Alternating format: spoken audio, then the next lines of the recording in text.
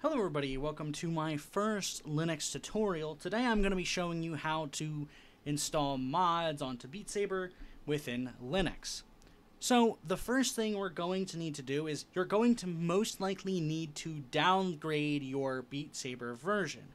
Now this might not necessarily be the case, but for me it is. The latest version 117.1 is not compatible with mods, so I have to downgrade it to 116.3. So let's show you how to do that. So the first thing we're going to need is we're going to need to install .NET. Now this link will be in the description. All of these links will be in the description. Assuming you're on Debian like I am, or you're on Ubuntu specifically, you can type these commands in to install .NET. Now I've already installed .NET, so I'm not going to do this. You type these commands in, then you type these commands in. This will install .NET. If you want to make sure that you have it installed, you can go ahead and open a terminal, type .NET, .NET, and this will show you. You can also do .NET.info, and that'll show you the version you have and whether you're on like Ubuntu or Xubuntu or Arc or Manjaro. And then the next thing we're going to need to grab is Depot Downloader. Now this will basically allow us to download the old version of Beat Saber. So I've already downloaded this. You can go ahead and click the .zip file. I'm just going to go ahead and go over here. Right over here, and go into the downloads, and here you go, you have this downloaded. Now we don't actually need to do anything with the file. We need to go into a terminal, and I already have the command loaded up here. I'm just gonna /to it. This command and all the commands will be in the description. So what we'll need here is we're gonna need to type in .NET downloader.dll app, this number here, depot, this number here, manifest. In this case, the manifest may be different. If you go into this Steam guide, I will have this link in the description as well. This Steam guide will show you, the manifest is basically just the ID for the version. So if in the future you wanted to install 117.1, this is the manifest ID you would need. The only thing you would need to change, besides obviously your username being your username and not my username, is this number right here. Everything else stays exactly the same. So this is the only thing you need to change. And then once you do this, it'll ask you to input your password. If you have SteamGuard, input that. You need to go to your email, grab the code, and put it in. And then it'll go ahead and download the old version of Beat Saber. So to find this, you're going to go ahead and go wherever you've downloaded Depot Downloader. Go into Depots, click this right here, click this. And this is the old version of Beat Saber. You can check by going into this, and you can see the text over the white. It's kind of hard to see. We're going to go ahead and copy these files, and we're going to go to our Beat Saber installation. Now, an easy way to get here, go to Library. Actually, I think in this case this folder is outdated because I reinstalled Beat Saber. Go to your library, go to Beat Saber, right-click, Manage, Browse Local Files, and here you go. You are now in your Beat Saber installation. You can go ahead and copy, paste everything in here. Click Apply this action to all folders, click Merge, then click Replace, Apply All, and it'll go ahead and show you that it's doing all of this stuff. And once this is done, we're going to go ahead and launch the game just to check that we're on the right version, because if we're not, everything else here not really going to work very much. Now we can look down at our feet, and we can see that we are indeed on 116.3. So you can go ahead and exit SteamVR. I'll click OK. Now we can continue on with the rest of the installation. So going from here, we're going to need to download Beataroni. This is essentially a Linux alternative to Mod Assist, and it works the same way, it's just a little bit less pretty.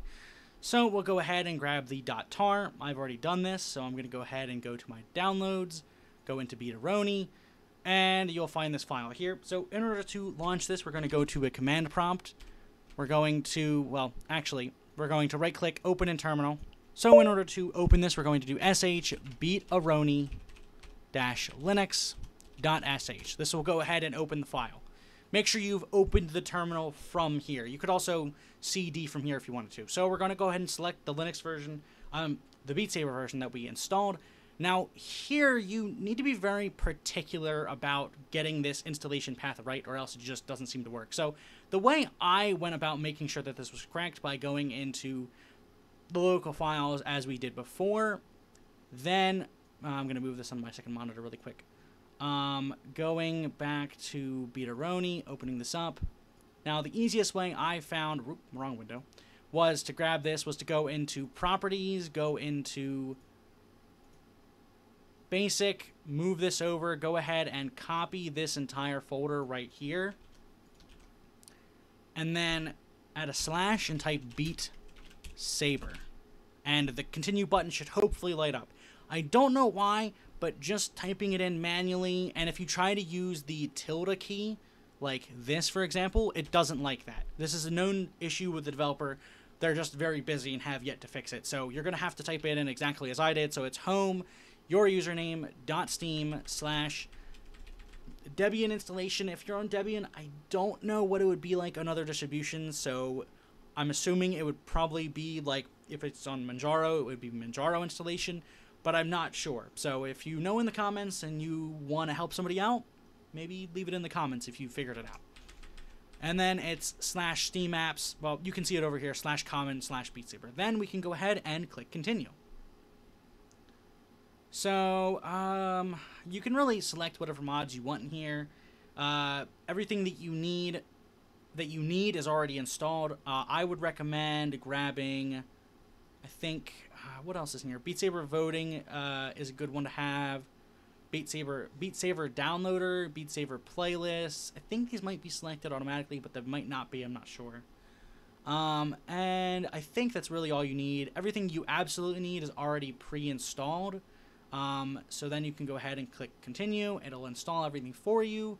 And it says success, setup completed. So we're going to go ahead and I'm going to boot up the game and see if my mod's installed. And I'll see you if they worked. And if not, well, I don't know. Anyways, we'll be right back. So, it's time for the moment of truth. We are in VR, although I'm not actually in VR. I'm just holding the headset up.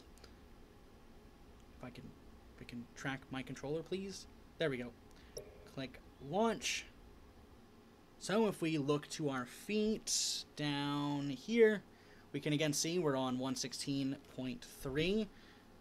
Then, if we go ahead and we select continue, press continue again, and if we look to our left, we should see more songs, refresh playlists, more playlists.